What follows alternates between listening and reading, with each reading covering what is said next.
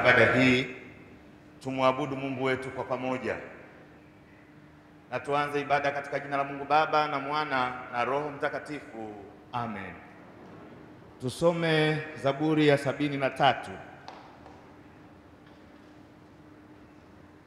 Zaburi ya 73 mstari ule wa 24 hadi 28. Zaburi 73 mstari wa 24 hadi 28. Tusome wote kwa pamoja na tusome. Utaniongoza kwa shauri lako, na baadaye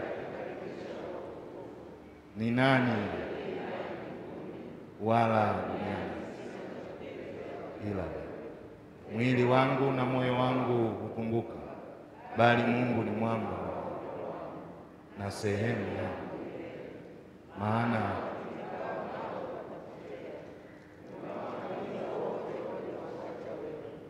nami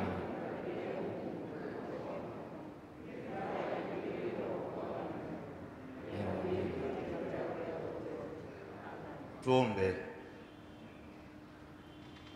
Baba Mungu wetu mtakatifu, tunakushukuru kwa sababu umetupa siku ya leo ya kusogea mbele zako kwa ibada kama kanisa lako. Tunaomba Bwana, neema yako ikawe pamoja nasi. Utukubali Bwana tunapokutolea sifa zetu na shukrani zetu, tunaposikia neno lako, tunapokutolea sadaka zetu. Bwana, ukaitakabali na kutukubali sisi kama watoto wako na watumishi wako. Asante kwa kuwa wewe ni mwema. Jina lako lihimidiwe katika jina lako Mungu Baba na Mwana na Roho Mtakatifu. Amen. Tafadhali tuketi. Tutaimba wimbo namba 326, wimbo namba 326, mafungu yale manne ya kwanza. 326 mafungu manne ya kwanza.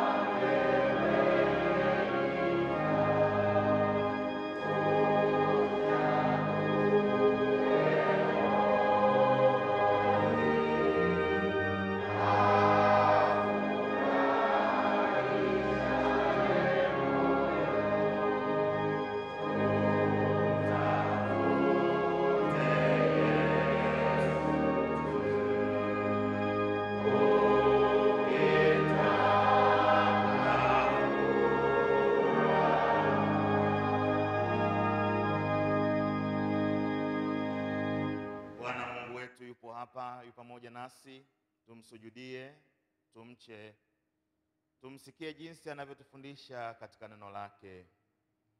Mpende Bwana Mungu wako kwa moyo wako wote na kwa roho yako yote na kwa akili zako zote, na mpende jirani yako kama nafsi yako. Msaada wetu ni katika jina la Bwana.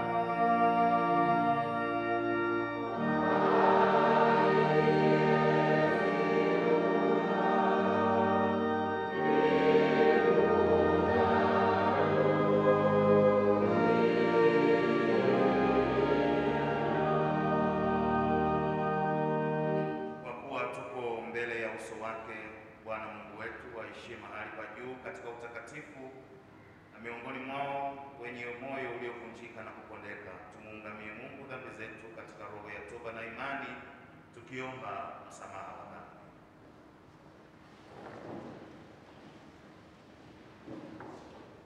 Mungu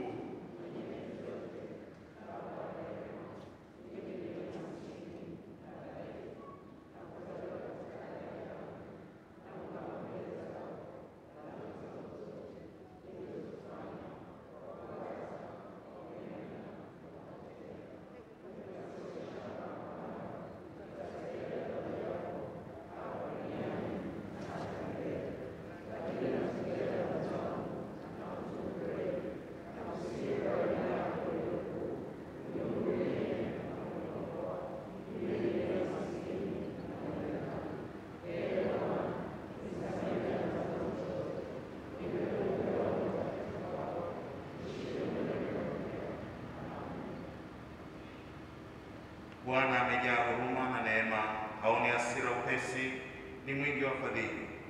Kama mbingu zilivyoinuka juu ya nchi, kadri ile ile rehema zake ni kuu kwa wamchao. Kama mashariki ilivyo mbali na magharibi, ndivyo alivyoweka mbali nasi dhambi zetu. Kama vile baba wahurumiavyo watoto wake, ndivyo Bwana anavyohurumia wamchao. Amen. Tusimame.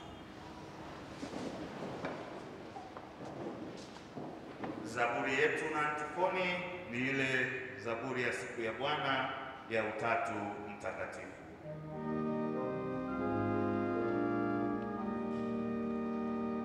Mungu kwetu sisi ni kimbilio na nguvu.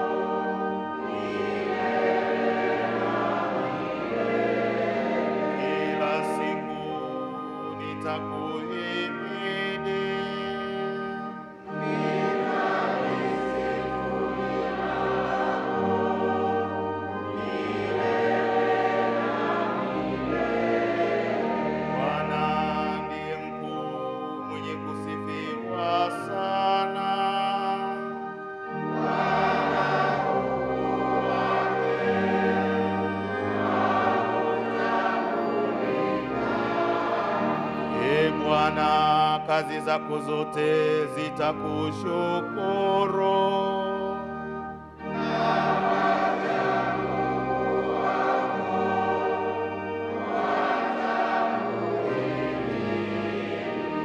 Ufalme wako ni ufalme wa zamani zote.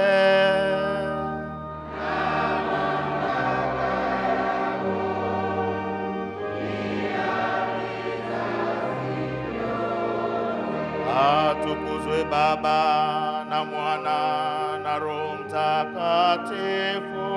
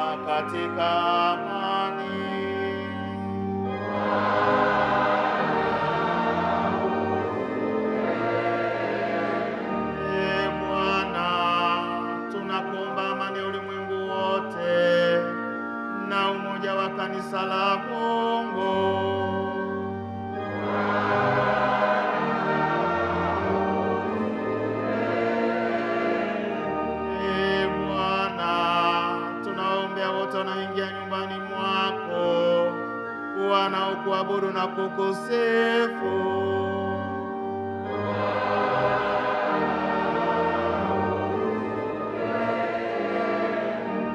Ee Mungu, utusaidie, utuokoe, utuhurumie na kutuhifadhi kwa neema yako.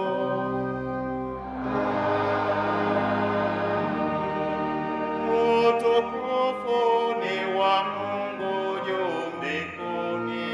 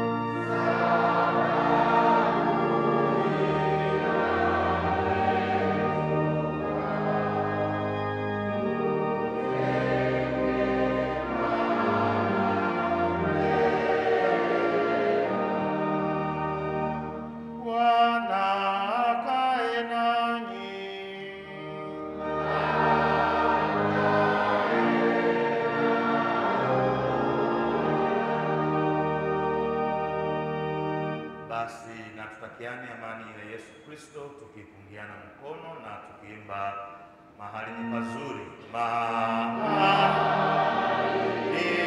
pazuri.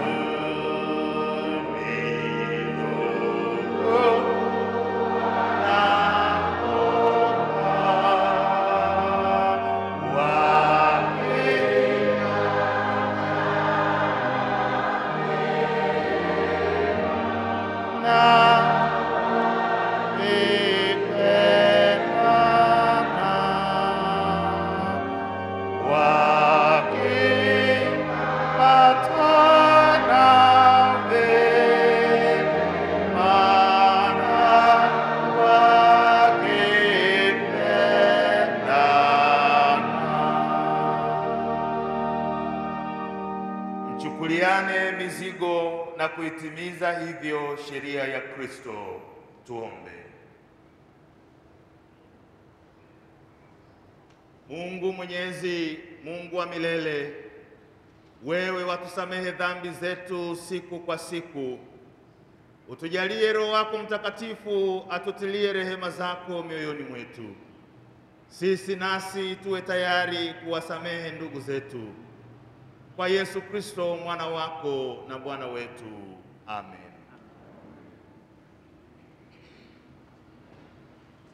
Tusikilize somo la kwanza kutoka waraka wa Mtume Paulo kwa Timotheo,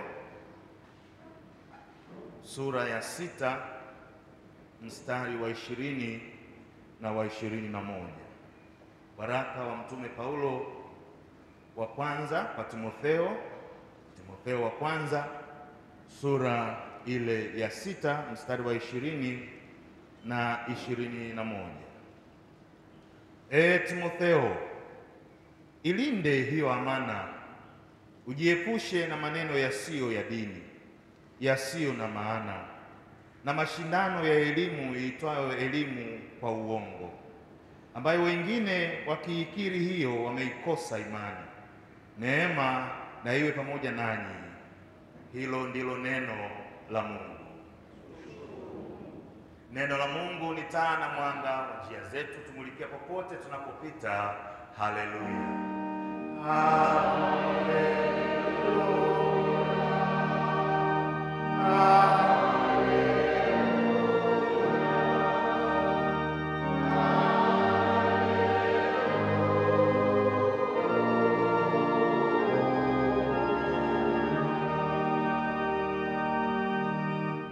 Tuungane na Wakristo wenzetu ulimwenguni mote kwa pamoja tukiri imani yetu ya Kristo, imani ya mitume. Na muamini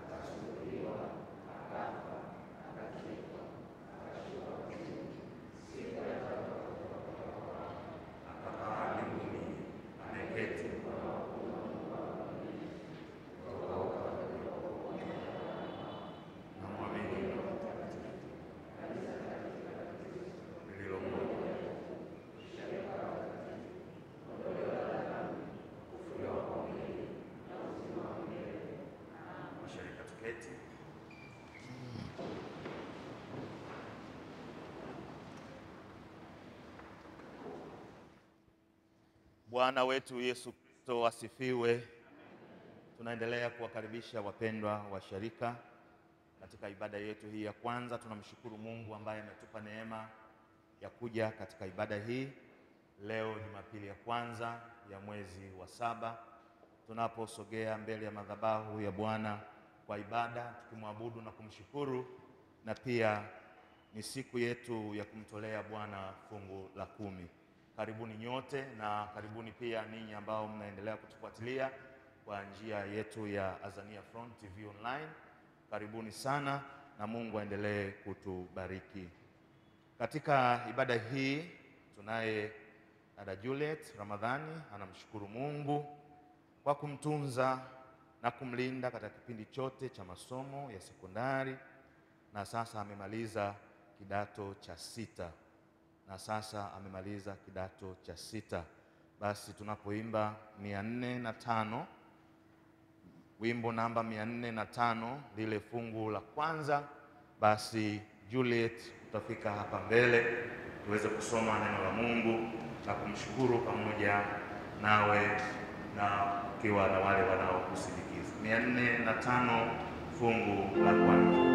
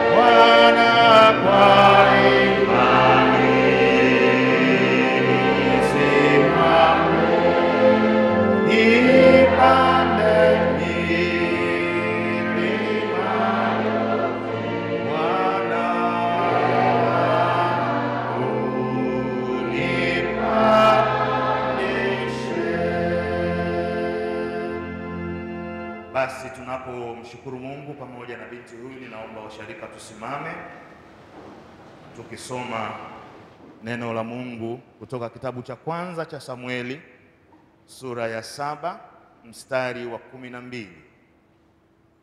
Sura ya 7 ya kitabu cha kwanza cha Samueli mstari wa 12, neno la Mungu linasema: Ndipo Samueli akatwaa jiwe na kulisimamisha kati ya Mispa na Sheni, akaliita jina lake Eben-Ezeri, akisema, hata sasa Bwana amenisaidia.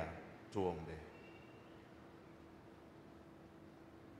Baba Mungu Mwenyezi, tunakushukuru sana kwa uaminifu wako, wewe unayetenda mambo katika maisha yetu, unayetupa kuishi, unayetupa kufanya yale ambayo Mungu umetukusudia katika maisha yetu. Tazama mtoto wako Juliet amesimama na kuikabili madhabahu yako pamoja na ndugu zake, pamoja na wazazi wake. Asante kwa uaminifu wako, kwa sababu umekuwa pamoja naye katika kipindi chote. Umemlinda katika maisha yake, umemtunza katika masomo yake, na hata sasa anakuja mbele zako kukushukuru kwamba Bwana umekuwa pamoja naye katika masomo yake ya sekondari na hata sasa amemaliza kidato cha 6. Bwana, uikubali sadaka yake na shukrani yake, kubali maombi yake Mfalme, nasi sote tunaungana naye tukikushukuru kwa uaminifu wako. Asante kwamba Mungu wetu umekuwa mwema na mwaminifu. Endelea kumtunza na kumbariki, endelea kumpa tena hatua nyingine ya kusonga mbele katika maisha yake. Asante kwa ajili ya wote ambao Mungu wamehusika katika maisha yake. Jina lako Mungu wetu lihimidiwe, katika jina la Yesu Kristo Bwana na Mwokozi wetu, amen. Washarika mketi, piga magoti.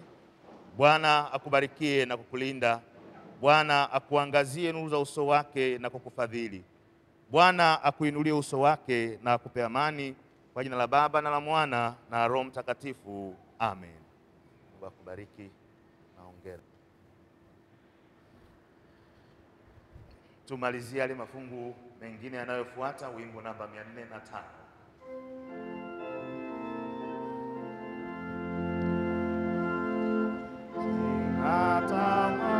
Natamani nikae mahali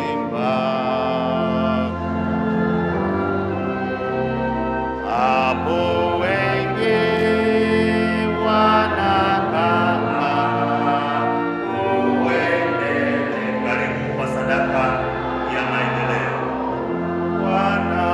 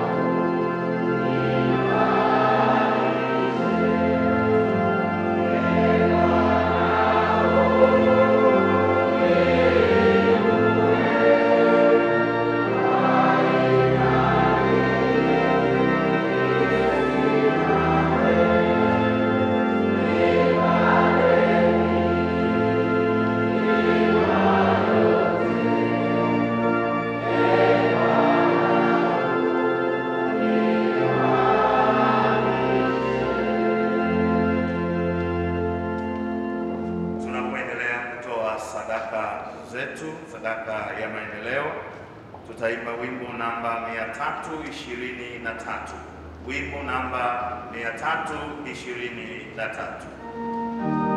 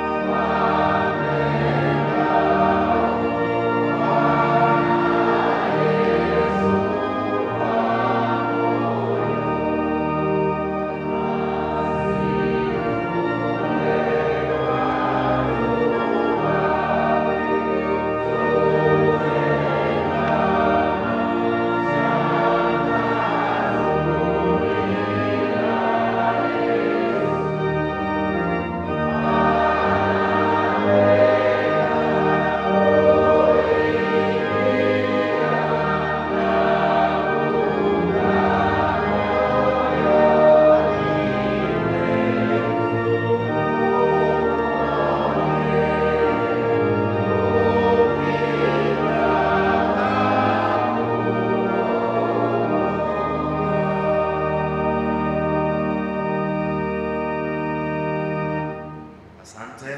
Endelee kuwakaribisha wote katika ibada hii, sisi tuliofika hapa, lakini pia na wale ambao wanaendelea kutufuatilia kwa njia ya mtandao. Hatuna wageni waliotufikia na cheti, lakini kama yupo miongoni mwetu ni mara ya kwanza kushiriki nasi katika ibada hii, tafadhali niombe asimame mara moja tuweze kumtambua na kumkaribisha. Kama yupo miongoni mwetu, asante, karibu sana. Karibu sana.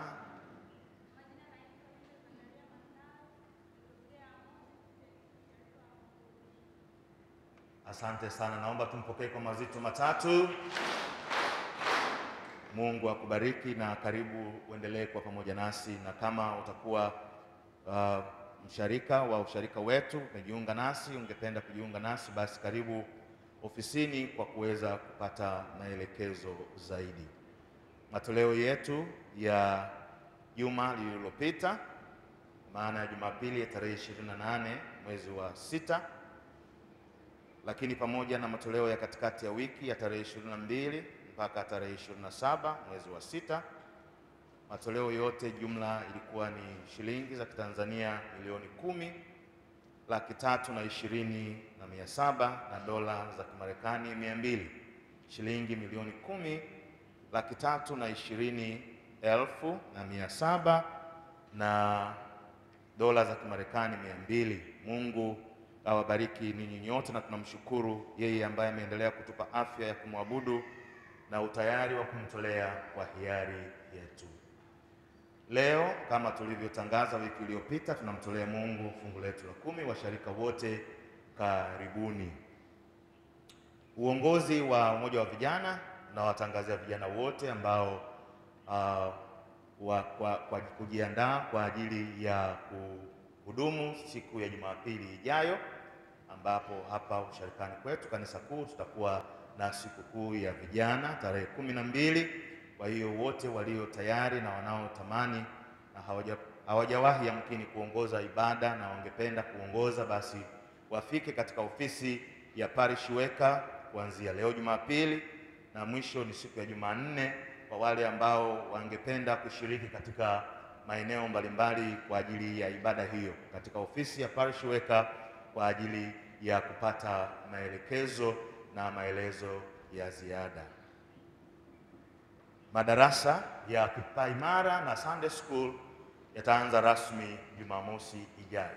Tafadhali wazazi na walezi, tuwalete watoto wetu siku ya Jumamosi na Jumapili kama utaratibu wetu ulipokuwa au ulivyokuwa hapo mwanzo awali, kabla hatujayasimamisha kwa muda huu ambao umepita. Kwa hiyo madarasa ya kipaimara na Sunday School tutaanza nayo siku ya Jumamosi, kwa maana ya kipaimara ni Jumamosi na Jumapili, lakini pia na Sunday School madarasa yataendelea kama kawaida tunavyoendelea na ibada ya watu wazima.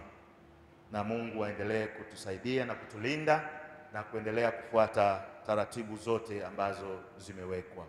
Bwana wetu Yesu Kristo asifiwe. Jumapili ijayo tarehe 12 mwezi wa 7, familia ya marehemu mzee Rabian Elia Kimaro watamshukuru Mungu kwa faraja katika kipindi chote cha msiba wa mzee Kimaro baba yao, na watafanya tendo hili la shukrani katika ibada ya kwanza. Karibuni nyote kuweza kushirikiana nao na kuwasindikiza katika shukrani hii, na Bwana ayabariki matangazo haya. Amen.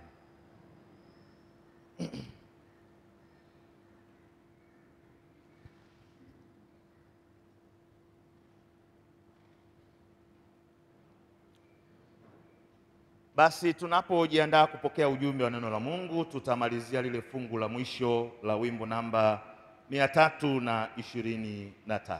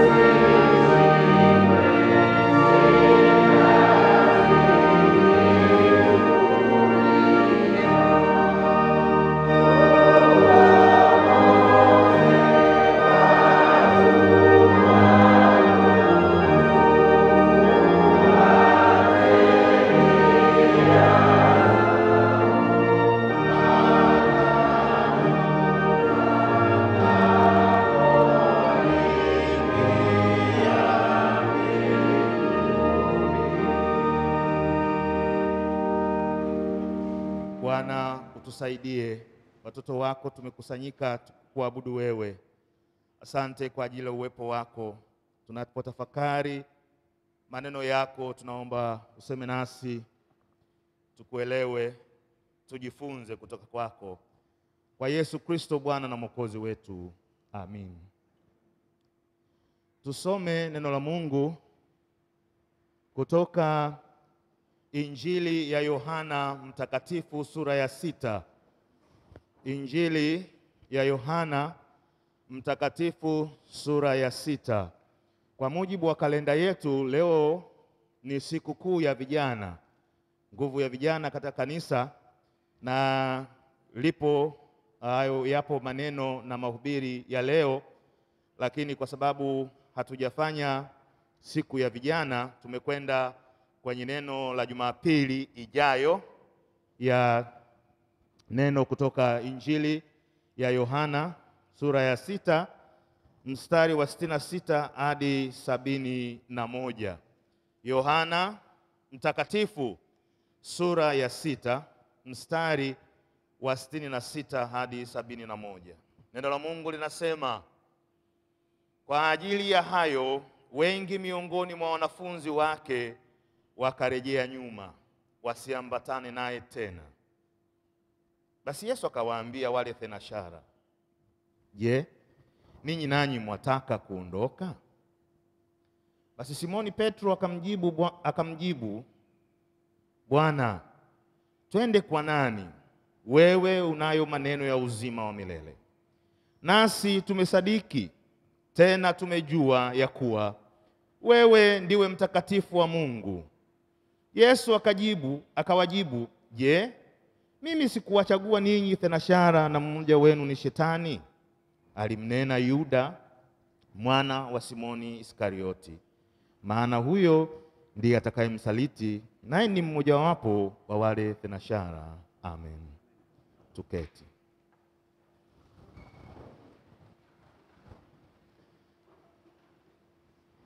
Bwana wetu Yesu Kristo asifiwe. Neno ambalo tumepewa lina kichwa cha somo, ufuasi na uwanafunzi. Ufuasi na uwanafunzi. Na maneno haya Yohana tulioanza kusoma mstari wa 66 ni muendelezo ya yale ya kule juu. Maana anaposema kwa ajili ya hayo wengi miongoni mwa wanafunzi wake wakarejea nyuma. Sasa ukisoma sura ya 6 kule mwanzoni, utaona Yesu anawalisha maelfu ya watu kwa muujiza, na Yohana amerekodi kwa namna ya tofauti kidogo jinsi alivyowalisha maelfu ya watu hawa kwa muujiza, kwa ile mikate na samaki. Lakini kiendelea baada ya mstari ile kama wa kwanza mpaka wa 15, kuanzia mstari wa 16 mpaka wa 21, Yesu anatembea juu ya maji yenye dhoruba. Wanafunzi walikuwa wanavuka kwenda ng'ambo nyingine ya Tiberia, katika bahari ya Tiberia, na hawakuwa na Yesu, na kulikuwa na upepo mkubwa kwa dhoruba, na mara wakamuona Yesu anatembea juu ya dhoruba akawatuliza. Lakini pia sasa ukiosoma mstari wa 22, kuanzia ule mstari wa 22 mpaka 59, Yesu anazungumza ya kwamba yeye ni chakula cha uzima. Na haswa kuanzia ule mstari wa 22 sasa mpaka kuja huku ndio tunaona anavyo kuanzia mstari wa 25 anafungua maswali, watu wakawa wanamuuliza maswali ambayo yakaendelea na majadiliano yakaendelea. Kuna maneno anayozungumza juu ya kazi za Mungu ule mstari wa 28 na 29. Kuna mambo ya ishara anayozungumza katika mstari ule wa 30 na 33. Na katika majadiliano hayo na maswali na Yesu anajibu, wanafunzi wakasema tupe na sisi iko chakula. Maana aliposema kwamba chakula ni wapacho mimi, si kama amezungumza mambo ya yeye ni mkate wa uzima na mambo mbalimbali. Na mpaka ule mstari wa 41 utaona kuna malumbano kidogo ambayo yalitokea baina yao, lakini pia si tu baina ya Yesu na hao Mafarisayo, lakini pia na hata Mafarisayo wenyewe kukawa kuna kutofautiana. Bwana wetu Yesu Kristo asifiwe. Na ndipo Biblia inatuambia sasa, walipokuwa wanaendelea, Yesu akawaambia, tukisoma labda tuanze mstari ule mstari wa 65, anasema, akasema, kwa sababu hiyo nimewaambia ya kwamba hakuna mtu awezaye kuja kwangu isipokuwa amejaliwa na Baba yangu. Kwa ajili ya hayo wengi miongoni mwao wa wanafunzi wakarejea nyuma, wakaondoka, kwa sababu ilifika sehemu wakasema, mbona maneno anayozungumza ni magumu sana? Mbona maneno haya kuyapokea si rahisi? Kwa hiyo maandiko yanatuambia wengi wa wanafunzi, kwa ajili ya hayo aliyoyasema Yesu, kwa ajili ya mafundisho aliyoyasema Yesu, kwa ajili ya mafafanuzi aliyofanya Yesu, wanafunzi wengi wakarejea. Turudi kwenye kichwa cha somo kinavyotuambia ufuasi na wanafunzi. Sasa mfuasi na mwanafunzi ni vitu viwili tofauti, lakini vinakwenda sawa sawa. Ufuasi kwa tafsiri rahisi ni mtu anayesaidia na kukubali kueneza mafundisho according kwa ufuasi wa Kikristo, kueneza mafundisho ya Yesu Kristo. Lakini kwa tafsiri pana ni yule anayesaidia na kukubali kueneza mafundisho au sera za mtu mwingine au za taasisi au za chama au za jumuiya. Huyo ni mfuasi. Na kipindi hiki tunachokielekea ni kipindi tutakapowaona wafuasi wa milengo mbalimbali katika taifa letu. Na wapo wafuasi wa taasisi na jumuiya mbalimbali katika ulimwengu. Wanafunzi au mwanafunzi ni yule anayejifunza, au wanafunzi ni kujua au kutaka kujifunza, kujua au kutaka kukua au kutaka kuwa na uzoefu wa kitu fulani. Unaweza ukawa mwanafunzi wa siku moja, unaweza ukawa mwanafunzi wa miaka mitatu, unaweza ukawa mwanafunzi wa maisha pia. Bwana asifiwe. Huyo ndio mwanafunzi. Hapa tunapoona yalitokea nimekupa utangulizi yaliyotokea kabla ya mistari hii tuliyopewa Yesu anapowauliza wale thenashara. Thenashara ni wale 12. Wanafunzi walikuwa wengi kwa sababu kila wakati wanafunzi walikuwa wanaongezeka, walikuwa wengi. Thenashara ni wale watu 12. Anawauliza na wale, na nyinyi mnataka kuondoka? Tunaona Petro anajibu anasema, twende kwa nani? Ndugu zangu, wanafunzi na ufuasi una gharama. Tunaona jinsi ambavyo hawa waliomwacha Yesu na kuondoka walishindwa kubea na maneno ya Yesu, walishindwa yani kuchukuliana na ile hali halisi ambayo nimesema. Jamani, huku juu ukisoma kabla hujanasema, mbona maneno haya ni magumu?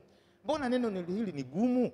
Tunaweza kula, yeye aliposema mimi ni atakaye ula mwili wangu, tunawezaje kula mwili wake?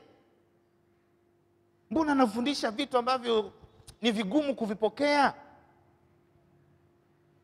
Na wengi wakasema hapana, huyu Sasa nilipokuwa nikitafakari na kuangalia kwa mapana juu ya maneno haya mawili ya ufuasi na wanafunzi, nikawa nachukulia mifano mingi kidogo, kwamba wakati mwingine na hata kwenye vilabu kuna mashabiki na wanachama, kuna wafuasi, lakini kuna wale wanaohusika wenyewe. Na wakati mwingine nikaenda mbali, nikawa na utafakari ufalme wa Mungu jinsi ulivyo, wakati alipokuwa anazungumza juu ya ufalme wa Mungu umefanana, ufalme wa Mungu umefanana. Na ukiangalia jinsi ya ufuasi wa watu wa Mungu, wale wanaoitwa Wakristo, kuna watu wengine tunaitwa Wakristo au tunaofuata Kristo, wakati mwingine inakuwa kama ile ngoma ya sisi wazawa wa Dar es Salaam, ngoma ya mdundiko. Inaanza na watu wachache sana. Tukianza hapa sisi wachache, ngoma ya mdundiko, watu 5, 10 huko katikati, kwa sababu ya ile rhythm na nini, tutawakusanya watu wengi. Lakini kumbe tunapoishia kule, wachache wanaobaki. Siku moja nilikutana na nani mmoja, nikawa namuuliza unatokea wapi? Anasema nimetokea nayo kule, lakini nimechoka sasa, naamua kurudi kwa sababu hata huko ninakokwenda naona ni mbali sana. Ufuasi na wanafunzi una gharama. Nimekupa tafsiri fupi ya maneno hayo. Na ufuasi gharama yake, kwanza wanafunzi, nianze. Mwanafunzi anazo grades, anazo levels.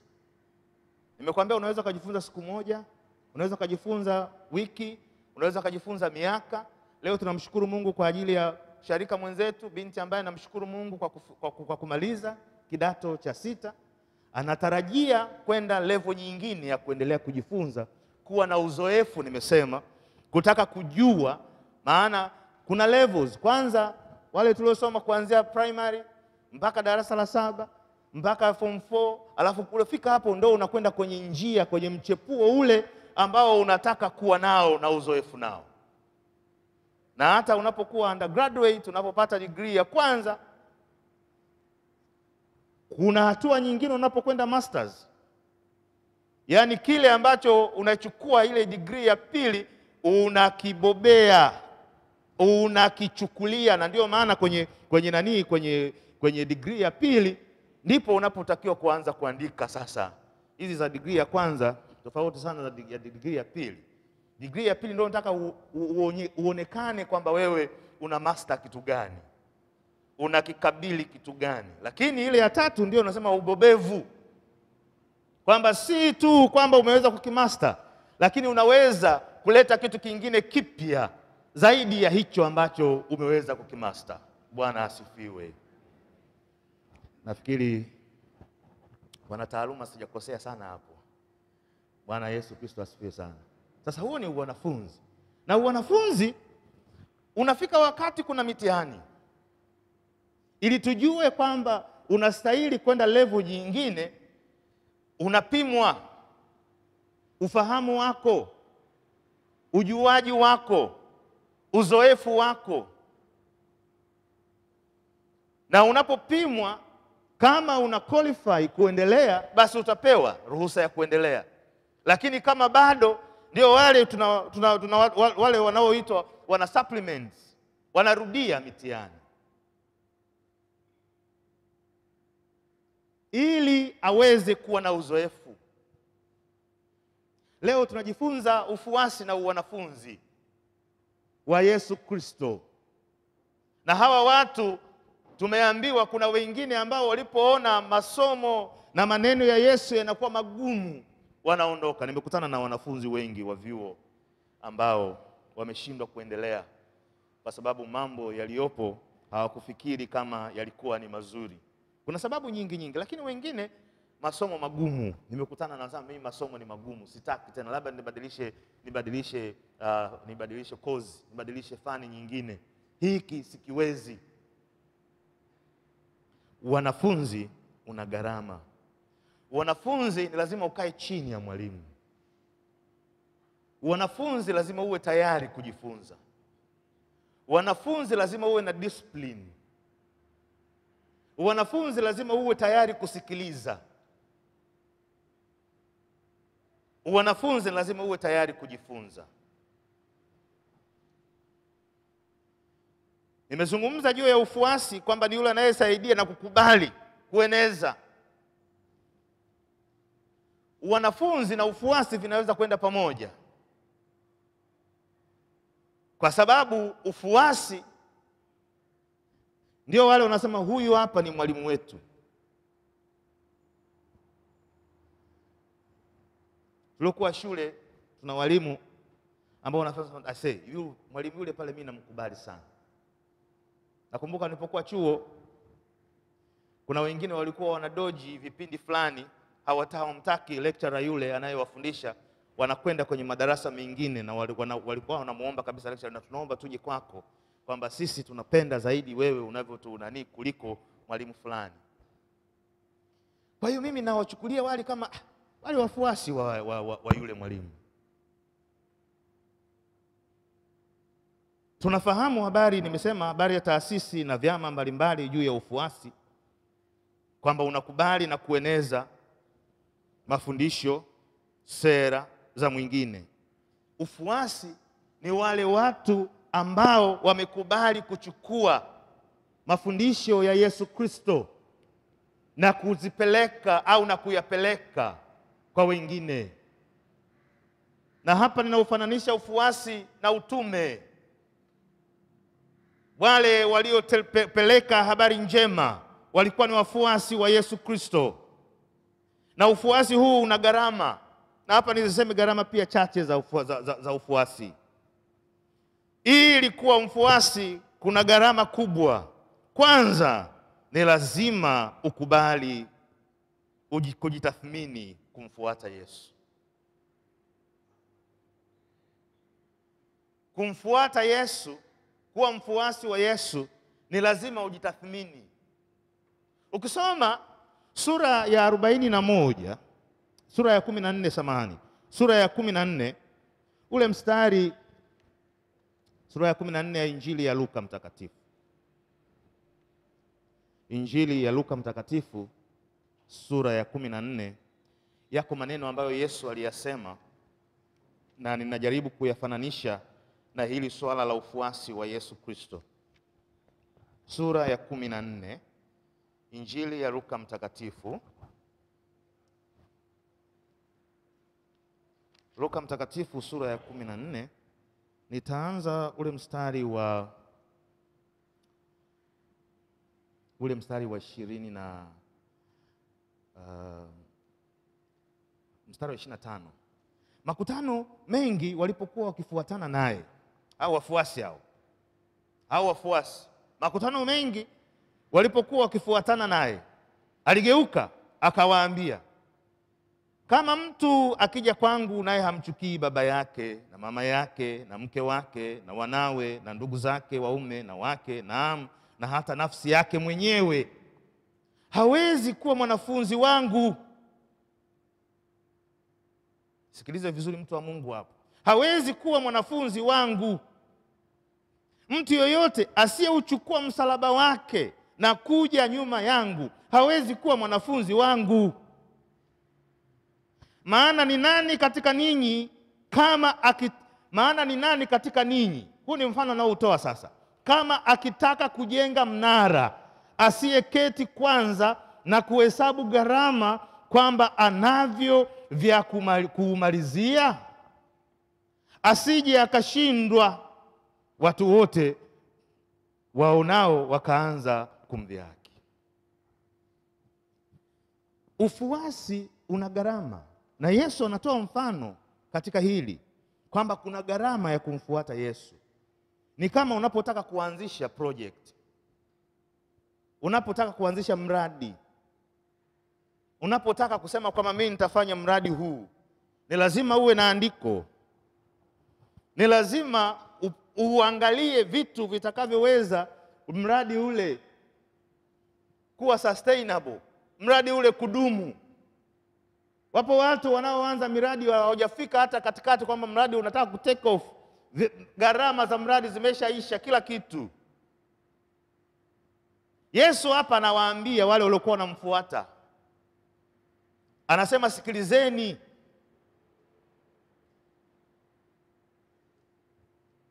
Bwana asifiwe sana. Ufuasi una gharama. Ufuasi unahitaji kujikana nafsi. Ufuasi unahitaji kujikana nafsi. Yesu anasema.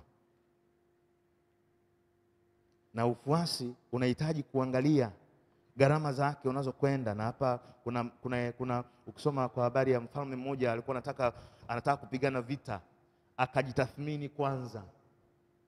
Ufuasi unahitaji kujitathmini maisha. Sera za Yesu unazijua. Mipango ya Yesu unaijua.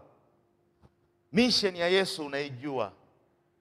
Vision ya Yesu unaijua katika ulimwengu huu, katika kanisa lake na katika mambo na mamlaka na huduma zote.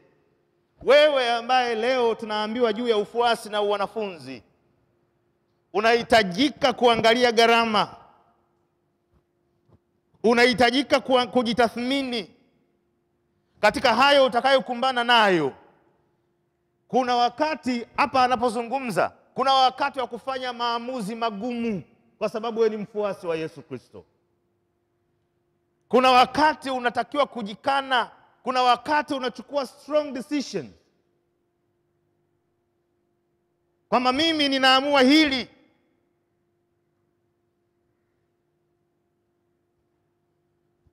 Yule binti katika nyimbo hizi ambazo tumekuwa tunaimba, asili yake ulikuwa ni India, binti wa Kihindi ambaye aliimba ule wimbo, nimekubali kumfuata Yesu, nimeamua kumfuata Yesu. Alifika sehemu alifanya maamuzi magumu. Maana wakati mwingine tu tunaimba tu hizi nyimbo huwa hatuzielewi. Baba na mama wakiniacha, baba na mama tunaimba wakiniacha sintarudi. Lakini ilifika wakati binti aliamua kufanya maamuzi magumu ya kumfuata Yesu. Kwa sababu kule hawajajua, hawataki.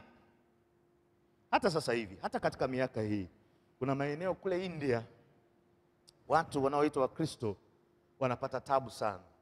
Binti yule alikutana na Yesu, akambadilisha maisha yake. Wazazi wake hawakukubali. Walimpa kila aina ya vikwazo. Walimpa kila aina ya adhabu. Walimpa kila aina ya mateso. Lakini ile siku waliamua sasa, kwa sababu huyu sasa ameamua na ameendelea kumfuata huyu Yesu, wakamwambia hata hizi nguo ni za kwetu, sisi tulikuvalisha wewe. Wakamvua nguo, akawa ni mtupu, na akawa anaondoka nyumbani anasema, I have decided to follow Jesus. Unahitaji kujitathmini. Yako mambo wakati mwingine ambayo wewe unapaswa kufanya maamuzi magumu kwa ajili ya Yesu. Ufuasi na wanafunzi. Kumfuata Yesu sio rahisi kama unavyofikiri. Kwa Yesu kuna raha. Kwa Yesu kuna baraka nyingi, lakini kwa Yesu kuna gharama.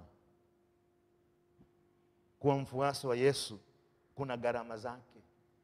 Na kujikana nafsi maana yake kuamua kwamba kitakachonifanya. Ndio maana sehemu nyingine Paulo akafika sehemu akasema, nimeshajua kwamba si kitu fulani kitakachonitenga na upendo wa Mungu. Lakini wapo watu ambao wanashindwa njiani kama hawa wanafunzi waliomwacha, na Yesu anawauliza tena shara, na ninyi mnataka kuniacha? Nalifurahia sana jibu la Petro. Petro anatufundisha somo zuri kabisa. Anamjibu, anasema twende kwa nani? Ni kitu kikubwa hii response ya Petro. Twende kwa nani? Twende kwa nani? Tumfuate nani? Tutapata wapi tena mwelekeo mpya, mwelekeo mzuri, mwelekeo wa mbinguni? Apart from you, ni wapi tunapata kingine?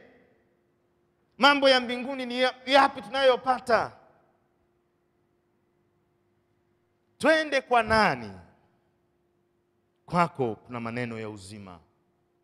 Kwako kuna maneno ya baraka. Ninapomaliza nikuulize swali. Wewe ni mfuasi au ni mwanafunzi?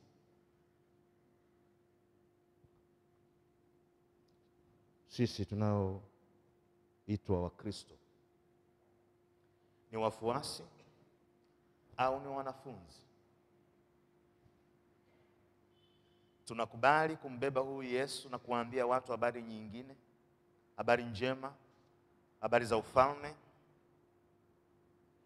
Tunakubali kukaa chini na kufundishwa na Yesu Kristo mwenyewe? Tunakubali kuzibeba sera za Yesu na kuambia watu habari za uzima wa milele?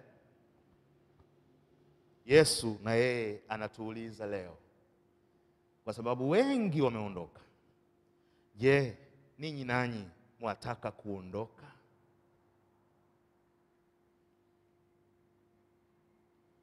Na nyinyi mnataka kuondoka kwa Yesu? Na ndio maana tumeweka wimbo ule namba 332. Unasema njia ile ni nyembamba inayokwenda uzimani. Tena anasema Yesu mwenyewe sio tu nyembamba bali imesonga. Lakini heri yao wanaokwenda katika njia hii. Na mtu mmoja yeye alideclare kabisa katika ule nafikiri 349, wimbo namba 349. 349 unasema nitamfuata Yesu. Nitamfuata Yesu. Sijui kama ni sawa sawa. 349. Hebu tuimbe wimbo huu. Huyu mtu akazungumza maneno haya. 349 fungu la kwanza. Nitamfuata Yesu mwenye upendo mwingi, niishi kama yeye, niishi kama yeye. Huyu anasema nitamfuata Yesu kwa sababu najua kule kitu kilicho. Ninajua baraka zilipo. Ninajua kuna uzima. Ndio maana Petro akasema, twende kwa nani? Wewe unayo maneno ya uzima wa milele. Yawezekana wakati mwingine watu kumfuata Yesu wanaona ni tabu, wanaona shida. Kuna wakati utatembea kwa mguu. Kuna wakati utashinda njaa. Kuna wakati inabidi usile chakula. Kuna wakati inabidi ukae macho, ukeshe na kuomba. Kuna wakati inabidi usiseme jambo lolote. Kuna wakati unatakiwa useme, utoe msimamo wako, utoe jinsi ulivyo, utoe nini unachokiamini wewe. Upo wakati. Ndio maana Paulo anamwambia katika ile sura ya 6, ile ya Timotheo tuliosoma lile somo la kwanza. Anamwambia maneno yasiyo ya dini. Maneno yasiyo ya dini, maneno yasiyo ya imani, hufai kuwa nayo. Nafikiri Zaburi ile ya kwanza, heri wasiokaa barazani pa watu wenye mizaha. How do we differentiate ourselves with the other people whom are not Christians, who are not like us, and show ourselves kwamba sisi ni followers wa Yesu, kwamba sisi ni wanafunzi wa Yesu? Ipo gharama. Wengine wanasema tutatengwa na jamii bwana. Lazima usocialize, unajua kusocialize, lazima usocialize. Lakini kwenye kusocialize, imani ya Yesu inaaibika. Imani ya Yesu inapotezwa. Imani katika Yesu Kristo inakuwa sivyo. Na ndio maana hao wanafunzi wakasema aisee, kwa Yesu sio. Lakini Petro anatupa ujasiri, na sisi tumwambie twende kwa nani? Kwa sababu kwa Yesu kuna uzima wa milele. Amen.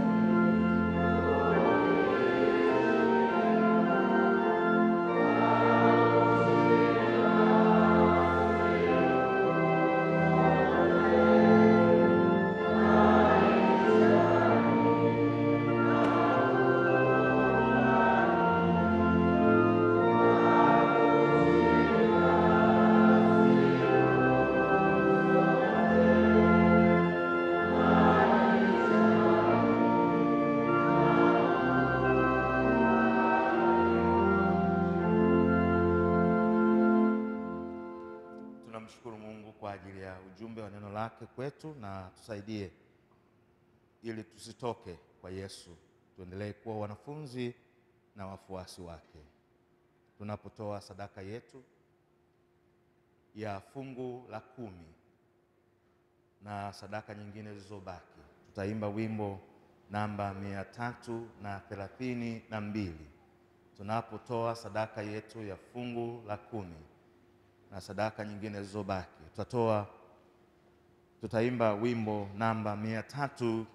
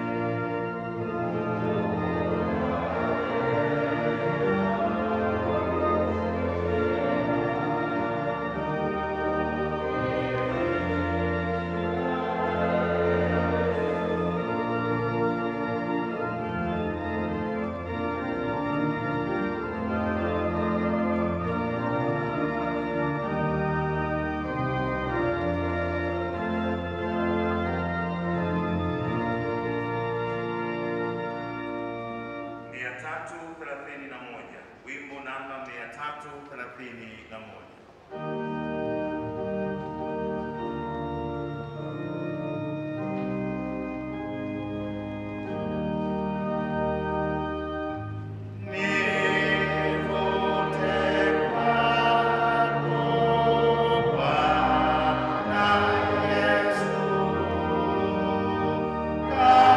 Katika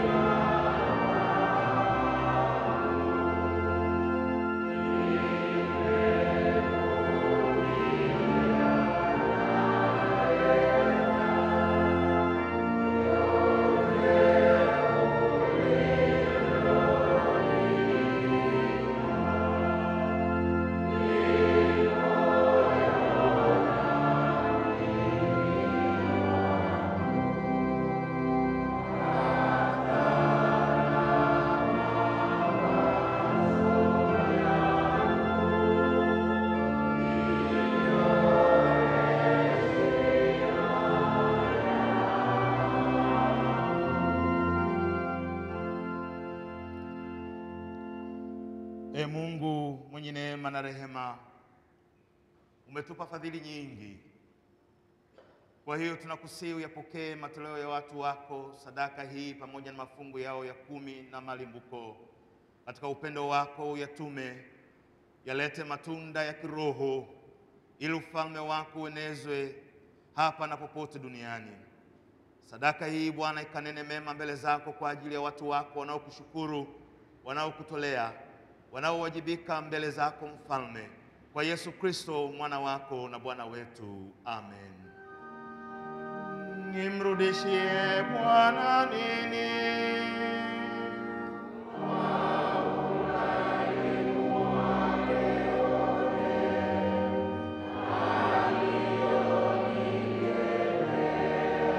Nitakipokea kikombe cha wokovu.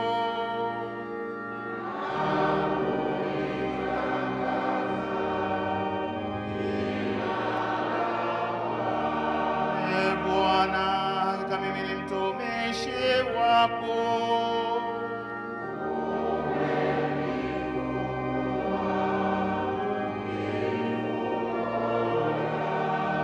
Nitakutolea dhabihu yako shukuru.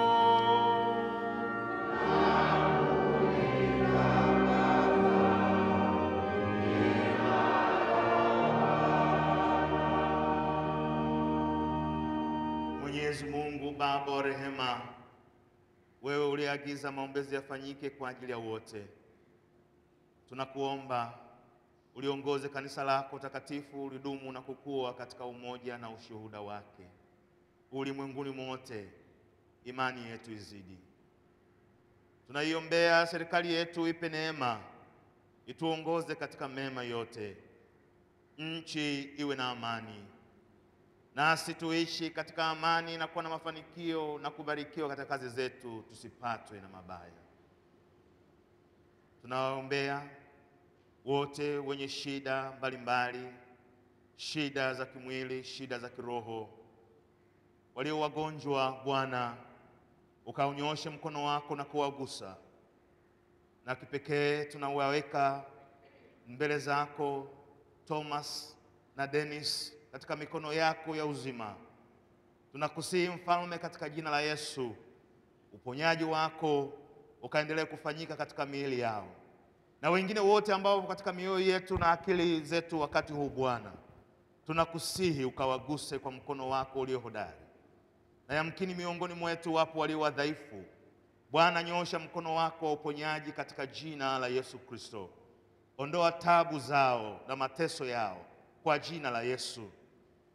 Wengine wameandika maombi yao na kuyaweka katika boksi hili. Bwana, katika jina lako Yesu Kristo, Mungu uliye hai, ukapate kuwabariki na kuwajibu sawasawa na ahadi zako. Utujalie tufurahie utukufu wa ufalme wako mbinguni pamoja na wote waliofariki katika Bwana. Utujalie hayo Baba, kwa ajili yake Yesu Kristo mpatanishi na mwombezi wetu. Amen.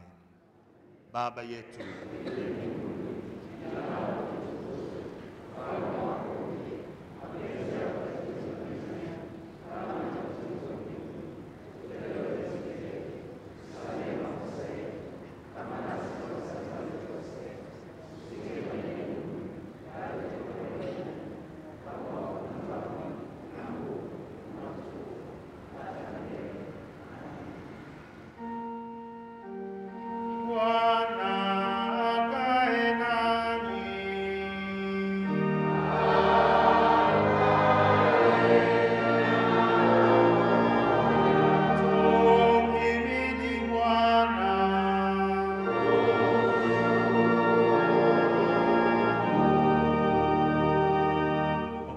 baraka za Mungu ni nyote mnaomtegemea.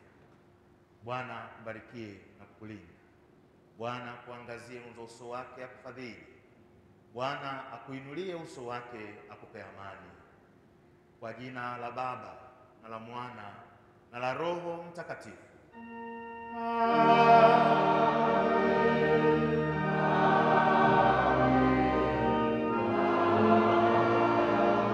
Tuketi kwa sala hii.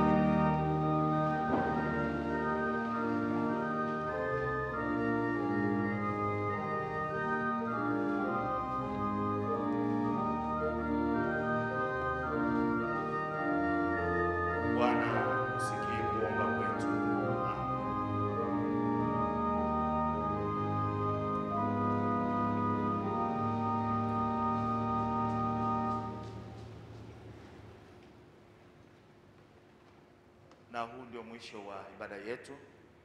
Ipo sadaka hapa kabla hatujatoka, na mtu huyu ametoa sadaka yake, malimbuko ya shamba lake, amesema anatoa kanisani. Sasa sadaka iko hapa. Wewe ambaye unaguswa kuchukua sadaka hii, utamuona tu mzee atasimama hapo wakati tunatoka, basi utamwambia mimi naichukua hii kwa kiasi fulani. Bwana asifiwe. Naomba tusimame tuimbe ule wimbo 349. Piga kinanda ukuwepo wakati tumeutaja huo wimbo, sauti yamkini watu wengi. 349, fungu la kwanza na la pili. Nitafuata Yesu mwenye huruma nyingi, niishi kama yeye, niishi kama yeye, mwenye upendo mwingi.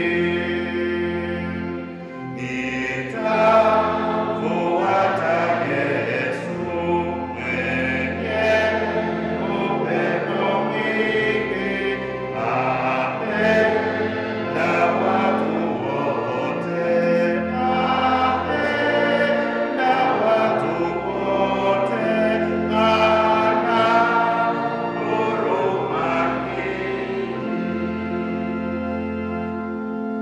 Yesu akawaambia, je, na ninyi mwataka kuondoka?